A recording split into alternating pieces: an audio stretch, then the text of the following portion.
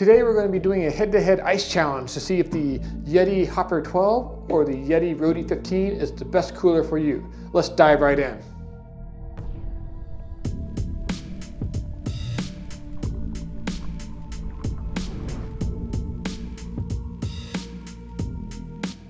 Hey there, my name's Adam, your friendly Sasquatch, and today we're going to be doing a second ice challenge of the Roadie 15 versus the Hopper Flip 12 made by Yetti. I've done one of these not too long ago, but apparently, according to all you keyboard warriors out there, I just did a terrible job. First, I didn't pre-chill the coolers, heaven forbid. Second, I did the test outside where there are other factors like sunlight, wind, and other things that could affect the testing results. Third, I didn't actually put any food in the coolers because, you know, it was just a test. And fourth, I didn't use the same amount of ice in each cooler. I thought I did, but when you look at the footage, it looks like I may have put a little more ice in the Hopper Flip 12. But have no fear, keyboard warriors, the test will be redone. In the name of science, we're going to get to the bottom of this. So what we're going to do today is we're going to take both these coolers and pre-chill them with one large thin Yeti ice and one medium thin Yeti ice in each cooler.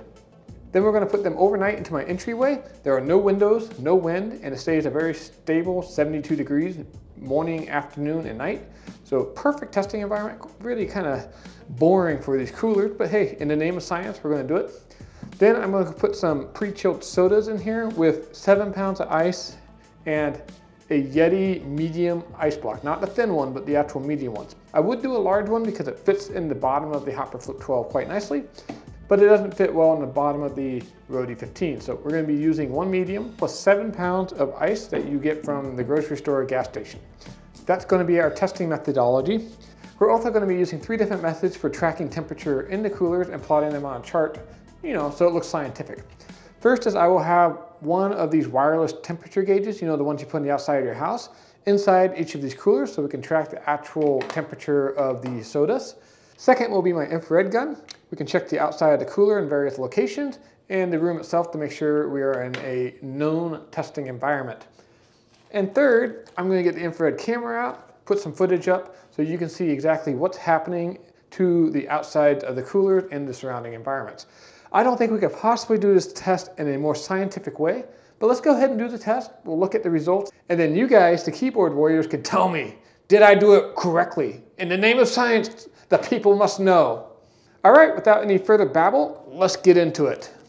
Okay, to pre-chill each of these coolers, I'm starting the night before, and we're going to be using one large Yeti thin ice with one medium Yeti thin ice, which should be more than enough ice to cool this over the next 12 hours. And then I'm also going to throw in a wireless temperature probe so I can track the temperature throughout this test.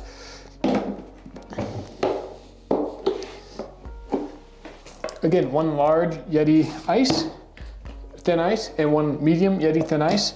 And then again, for this one, I'm also putting its own separate temperature probe in. I'm going to use those temperature probes throughout the entire test, and I'm going to graph them on a probably 12-hour basis. I will take measurements from these temperature probes about every 12 hours or so. And then we'll get to see when each of these coolers starts to warm up and when they become non-food safe, or about 45 degrees Fahrenheit. Again, these ice packs are just to pre-chill the coolers the night before. Tomorrow morning, I will put new ice packs in along with some bags of ice and some refreshments. Also, as a quick reminder, I've done a full review on each of these coolers on my channel. I'll leave links in the video description in case you're interested in learning more about each of these coolers. I think they're both great options for what they are, but to keep this video a little bit more short and to the point, we're going to focus on the testing methodology itself. Okay, so here we are the next morning. Both coolers' internal thermometers say 36 degrees, so they're good and pre-chilled. I let them chill overnight. I'm going to go ahead and take out the 2 ice packs I put in last night. Put in a Yeti medium ice. This is the 2-pound version, not the thin ice. And then I'm going to put in a bag of ice into each of these, and we'll start monitoring the temperatures over the next few days. Popping these open. They're definitely cold. You can tell the walls of the cooler are nice and cold, so it's definitely nicely cold soaked. The ice packs have a little water in them, but they're not anywhere close to fully melted, so that's also a good sign that we've got these as cooled off as possible. Okay, so I'm using 7-pound bags of ice because that's what I could find at the grocery store readily available. Last time I did this test, I kind of split a couple bags of ice and it was hard to tell if each cooler had the same amount of ice in them. So for this test, we're going to use one 7-pound bag of ice and one medium ice block in each of these coolers so they have the exact same amount of ice. Again, trying to remove as many variables as possible. And then finally, we're going to add 6 cans of soda to each cooler because that's what we use coolers for, right? We cool things off. So I had these cans of soda in my refrigerator overnight. So these are all at 45 degrees Fahrenheit, which is a good, kind of food safe temperature. So we're going to go ahead and put 6 cans in each of these coolers. I'm not going to stack the cans. I'm going to try and lay them side by side so they have as much exposure to the ice as possible. Again, just trying to replicate what you would actually use this cooler for. And then finally, we're going to put back the temperature probe, which is in a waterproof bag, to make sure that it doesn't have any issues when the ice starts melting. I do want to note that both these coolers still have room to put more beverages in, even with the 2-pound Yeti ice block, 7 pounds of ice, and the 6 cans of soda. So that's good to see. I'm just using 6 cans of soda as an easy reference point. Just so you can see what it looks like in the Yeti Hopper Flip 12, we got the 6 cans of soda on top of the ice with the thermometer on top. We'll go ahead and seal it up. And then here's the inside of the Roadie 15 so you can see what's going on. So for some additional data points, I'm going to take my infrared temperature gun and take a couple measurements just so you can see what the baseline is for both these coolers. The inside of both these coolers is 36 degrees. The wall behind the cooler is 70 degrees. The top of the Roadie 15 is 70.1 degrees. The top of the Hopper Flip 12 is 69.9 degrees. And we'll do the side here. So the front of the Roadie 15 is 67.6 degrees, so a little bit cooler. And the front of the Hopper Flip 12 is 66.7 degrees. So you can tell the front and sides of the coolers are a little bit cooler, so that's kind of showing that the pre-chilling we did has completely cold soaked the coolers. The tops of the coolers are very similar to the wall and the floor of this room, which is 70 degrees, showing that these coolers are pretty efficient and aren't letting out a ton of heat. Okay, so here we are about 12 hours into the test, and I'm not going to actually open these coolers, but I'm going to tell you a little bit about what's going on. I checked the wireless probes. The Yeti Hopper Flip 12 is at 42.2 degrees Fahrenheit on the inside, where the Roadie 15 is at exactly 40 degrees Fahrenheit inside. So the Roadie is running just a little bit cooler, which suggests that the Hopper Flip 12 is losing a little bit of a coolness to the atmosphere. We're going to go ahead and use the temperature gun just to kind of check up on things. So on the back wall here, we have a temperature of 73 degrees. On the lid of the Roadie 15, we have a temperature of 73. On the lid of the Hopper Flip 12, we have a temperature of 71. So again, the Hopper Flip 12 is, the exterior is a little bit cooler, suggesting it's letting a little heat into the cooler and will probably melt the ice quicker than the Roadie 15, but we'll find out pretty soon. Just checking the front of the coolers, the Roadie is at 69.2, and the Hopper Flip 12 is at 67.4. So the Roadie in the area that has ice in it is letting a little heat in. It's a little cooler on the exterior than the back wall is. And the Hopper Flip 12 again is about 2 degrees cooler on the exterior than the Roadie 15, suggesting that it's a little bit less efficient. Now I know that most of this ice is still going to be frozen based on the previous tests that we did. So we're going to go ahead and just let these sit overnight and we'll check again on them in the morning. Okay, so I think I'm going to get the thermal camera out here just because the coolers have been sitting for a day or two and there's not a lot to see. I don't want to keep opening the coolers up and letting warm air in. So here's the thermal imaging camera. And as you can see, the Hopper Flip 12 on the left is definitely a little bit cooler. It's running about 2 degrees cooler than the Roadie 15. Now the Roadie 15 at the very bottom, you can see a little bit of cooling compared to the lid, but the Hopper Flip 12, it's much more noticeable. Now 2 to 3 degrees doesn't sound like a lot, but in the world of thermodynamics, that is just extra heat that's being leached into the Hopper Flip 12, where the Roadie 15 is doing a better job insulating against the external energy trying to creep in and melt that ice. So the thermal camera does a pretty good job here showing the performance difference between the Hopper Flip 12 and the Roadie 15. But keep in mind, the Hopper Flip 12 is a smaller cooler, so it's expected that it's not going to perform quite as well as a larger hard side cooler. So that's the thermal imaging. I hope you found it interesting. Let's go ahead and get back to the results. Okay guys, so we are about 55 hours into this test, a little over 2 days, and I noticed the temperature on the Hopper Flip 12 was starting to creep up just a little bit. We're currently at 43.5 degrees inside the Hopper Flip 12 and 40.8 degrees inside the Roadie 15 here. So I thought we'd just turn the camera on and open these both up just to see where they're currently at. They're definitely keeping things cold still, but they are slowly starting to warm up. So after 2 days, really 2 days and 7 hours, let's see how we're doing. So yeah, the beverages are definitely cold still.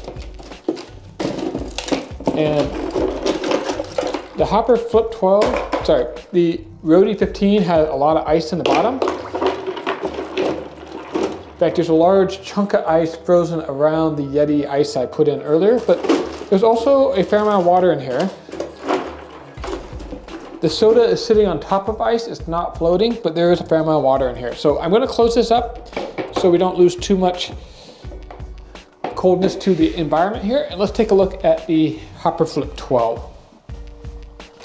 And the Hopper Flip 12 definitely has more water in it. In fact, almost all the water is, almost all the ice is melted.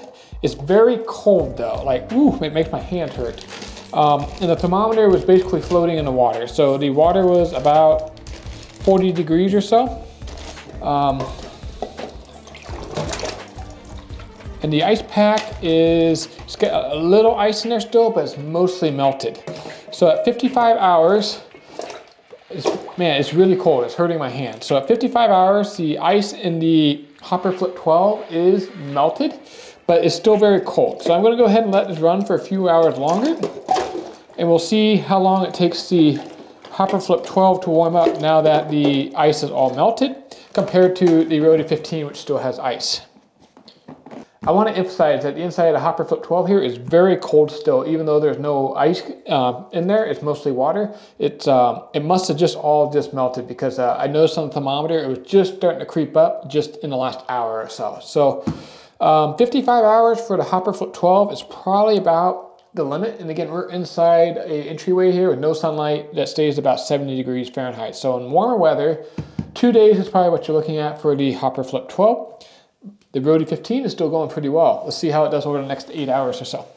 Okay, so we're 24 hours later, and the Hopper Flip 12 is now at 63.9 degrees, so only about 6 degrees below the room temperature. So, like I said in the last video check-in, the ice is fully melted, and it's just been getting warmer over the last 24 hours or so. Now in the Roadie 15 here, I noticed the temperature just started to creep up. We're at 45 degrees on the inside here, according to my thermometer. So we're gonna go ahead and pop it open and see what it looks like on the inside. Still cold. I mean, it's still definitely food safe. And the water is very cold, and there's no ice left in the Yetti ice. So yeah, these coolers stay between 42 and 43 degrees when there's ice in them and food. And when the ice fully melts, you will immediately start seeing the temperature start to creep up. And that's because ice takes a lot of energy to move through a phase change from solid to liquid. Unlike raising the temperature of water 1 degree, to raise the temperature of ice 1 degree by melting takes significantly more energy. So the ice has fully melted in the Roadie 15 now, so we're going to go ahead and monitor the temperature over the next 24 hours, and I'm going to put a chart of the results up right now. As we said at the beginning of the video, we pre-chilled each cooler for 12 hours with 1 large Yetti thin ice and 1 large Yetti medium ice in each cooler. We let that sit overnight for 12 hours, and then we came back, we put in 1 medium Yetti ice, and we put in 7 pounds of ice that you get at a gas station, a grocery store, anything like that, plus 6 cans of soda that were pre-chilled in my refrigerator. And right off the bat, we could see that the Roadie 15 was sitting a little bit cooler. There's a larger delta between the ambient temperature and the inside temperature of the cooler. But the Hopper Flip 12 was doing pretty good. You'll notice that both of these coolers had relatively flat performance until the ice was completely melted. And then I kind of call that the breaking point of the cooler. For the Hopper Flip 12, it broke at 54.8 hours, which is really good. That's 2 days and 6.8 hours. So very serviceable as a weekend cooler for sure.